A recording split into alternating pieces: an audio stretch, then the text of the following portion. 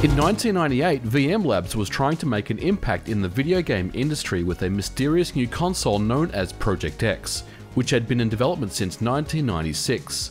The hype for Project X was big. Many said that it would be the successor to the Atari Jaguar.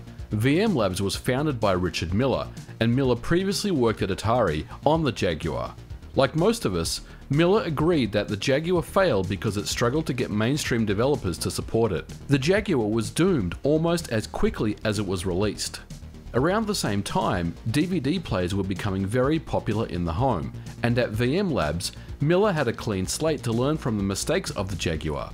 His idea was to implement game console technology inside of DVD players and license the hardware to manufacturers like Samsung, Hitachi, and Toshiba in exchange for a cut of the profits, and of course, games and peripheral sales. But this idea isn't new. The Panasonic 3DO went down a similar path, and although the hardware was good, the 3DO never captured the market either and failed. But Project X seemed to be different. Surely it was going to work this time. More details emerged, and many of the first games announced were updates to Atari Jaguar games, with legendary developer Jeff Minter on board announcing Tempest 3000 and the Virtual Light Machine 2. Other games such as Iron Soldier 3 and of course Doom was announced. To add to this, developers on the Project X said the system was easy to port games to from the PlayStation 1, Dreamcast and PC. The hardware was said to be powerful enough to even play Quake and Quake 2, killer apps for any system at the time. In October of 1998, the Project X hardware got its official name, Nuon, but by 2000, the hype was all but dead. History will tell us that the Nuon was a failure, perhaps due to the confusion as to what it actually was, or maybe it just shipped too late. Some thought it was a game console, while others thought it was a set-top box device, which was partly true. And for years it was considered vaporware before appearing in 2000. And at the time it had to compete with the PlayStation 2 and Sega Dreamcast. Essentially, Nuon was technology to play 3D video games on consumer DVD players, and there were a total of 8 DVD players to support it. You could tell if your player had Nuon technology by the logo on the front of the player. Miller's idea to put game system hardware inside of a home DVD player was a smart one. So smart in fact that Sony ended up taking that idea and flipping the script. Initially, the Sony PlayStation 2 was a games console only, but Ken Kutaragi, Sony PlayStation chief architect, demanded DVD playback be added to the hardware, and although Sony's entertainment division protested the move, it turned out to be the right one, with the Sony PlayStation 2 becoming the highest-selling console in history. Nuon-enabled DVD players started appearing in North America in early 2000, and they were barely distinguishable other than the logo. By 2003, it was all over. Sony, Nintendo, and Microsoft were at war. There was no room for a fourth player. VM Labs sold to Genesis Microchip in 2002, and by the end of 2003, there would be no more Nuon hardware. Most people have never even heard of the name Project X or Nuon unless you got caught up in the E3 hype of 1998, and who could blame them? There was only a total of 8 games ever released for the system, but one reason to get excited was Jeff Minter was on board with Tempest 3000, which was a direct sequel to Tempest 2000 on the Atari Jaguar. One of Jeff Minter's good friends was Tony Takoushi, games journalist in the 80s who later worked at Sega in the early 90s as European product manager. Tony was a fan of Pilotwings on the Nintendo 64 and had an idea for a game. He wrote up a design document and mentioned it to his good friend Jeff Minter, who spoke to VM Labs. The pitch was for a game set in the future, a cop who free falls from the sky and takes out criminals on the way down through fully 3D texture map stages, awesome full motion video cutscenes, and thumping techno music. VM Labs greenlit the project. Takoushi labelled the game as a mix of Quake meets Pilotwings. Known as FreeFall 3050 AD, it was released in the year 2000. And make no mistake, this is old school gaming right here. Hard as nails, great music, long cheesy cutscenes and a bad tutorial.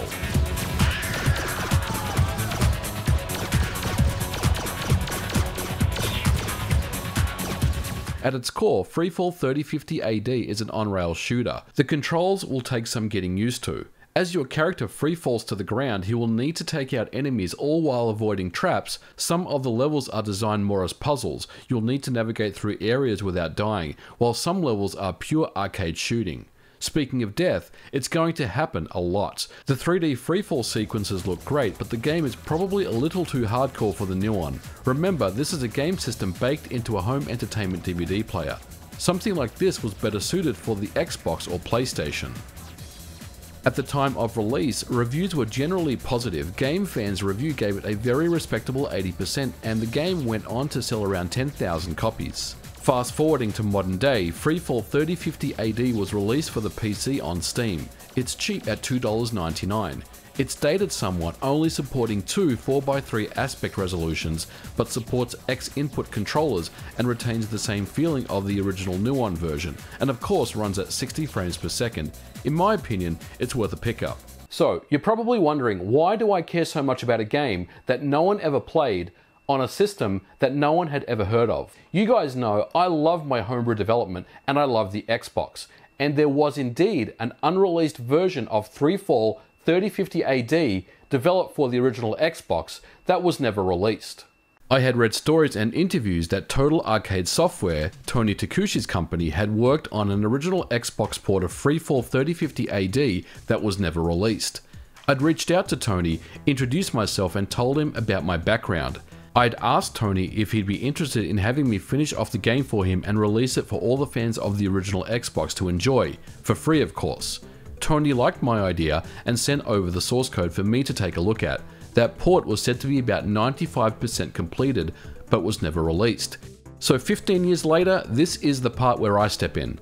Finishing off this port was a very fun exercise. Initially, I wasn't sure how complete this game was. As a developer, when someone tells you it's 95% complete, we sometimes know better. But there's one thing I do know, and that's the Xbox, and with my trusty debug kit, I figured I could knock this out no matter how bad it could be. The good news is it actually was around 95% complete. All the code and assets were there, but it initially had around 300 compiler errors, which took me around 4 to 6 hours to fix. But to my surprise, the game loaded to the title screen just fine. So I launched the first level and played through the game testing the controls, and it was running great and it felt good on the old Duke. So are we done then? Let's button her up and put a bow on it?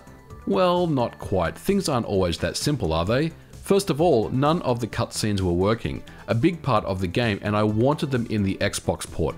So taking a look at the assets, I noticed that the movie files were there, but they were WMV files, which play fine in Windows, but on the original Xbox, a proprietary format known as XMV is utilized, which is not compatible. But this one wasn't difficult. I converted the WMVs to XMVs with the command line tool, updated the code to reference the XMVs, and surely enough, it worked. Now we have our movie files and cutscenes back in the game.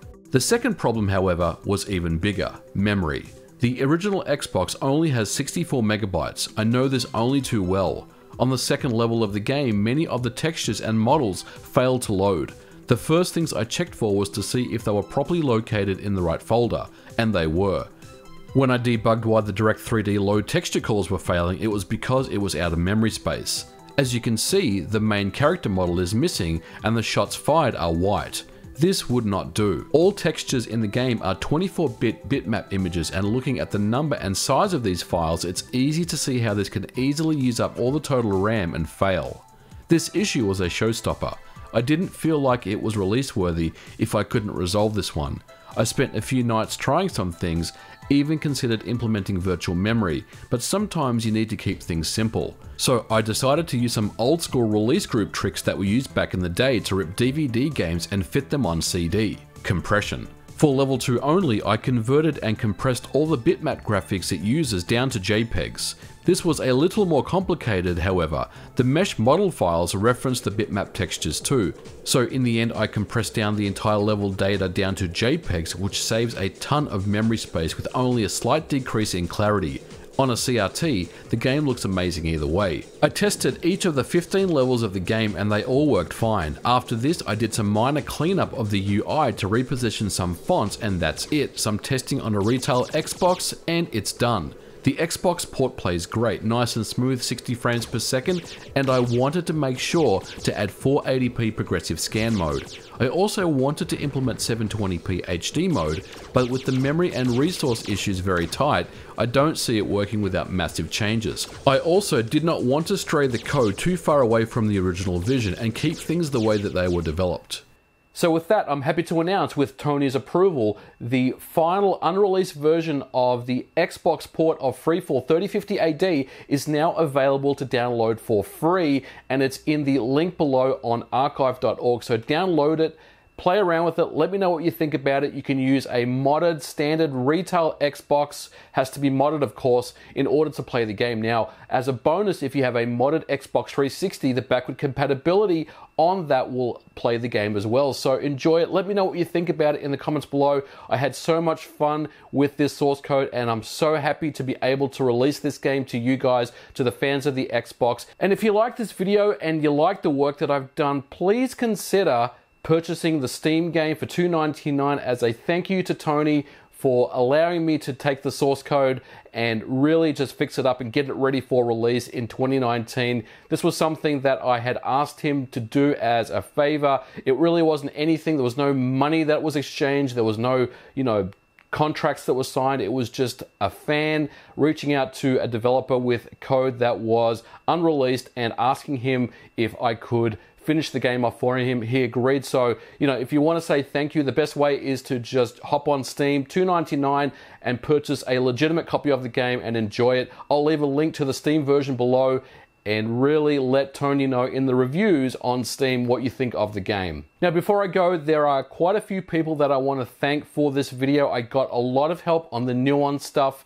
I don't have my own Nuon system, so I reached out to a bunch of people, and they were very, very generous in helping me out with information and videos and screenshots and all sorts of different things. So first and foremost, I want to thank Kevin from the Nuon Dome, who was very, very helpful. He ended up getting me some archive footage as well as some gameplay captures of some of the games that you saw previously in this video. I also want to say a big thank you to Austin at Gameplay and Talk. Check out his YouTube channel. I will leave a link in the description below. He is very, very knowledgeable with the Nuon. He did a live stream testing out all the games recently, and he was very helpful as well, giving me captured footage of the Neon version of FreeFall 3050 AD as well. So show him some love and hit him up with a sub. I'll leave a link to his channel in the comments below. And of course, I want to say a big thank you to Tony Takoushi for agreeing to hand over the source code to some guy he never really even knew other than, YouTube and stuff like that, and entrusting me with the source code in order to get the game finished.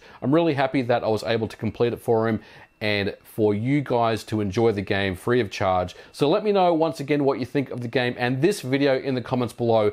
I've rambled on long enough, but I've had a lot of fun putting this video together. It's been so much fun, and stay tuned. There's so much more to come on the channel, guys. We're just scratching the surface of some of the homebrew stuff that I've been working on, as well as videos coming up in the third and fourth quarters of this year. There's so much cool stuff to come, so stick around. Well, guys, I'm going to leave it here for this video. Thank you so much for watching. If you liked it, you know what to do. Give me a thumbs up, and as always, don't forget to like and subscribe, and I'll catch you guys in the next video. Bye for now.